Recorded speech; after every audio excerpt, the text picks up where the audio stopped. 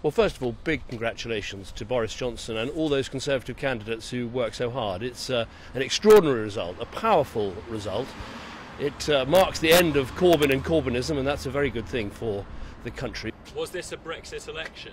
Well, it's an election about a lot of things, but obviously, people want a decisive government, a strong government that can get not just that done, but also deliver the dynamic economy, the strong public services that we need.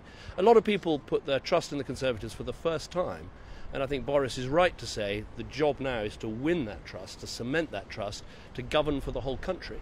And Boris will have my support as he does that. Thanks very much. Thank you.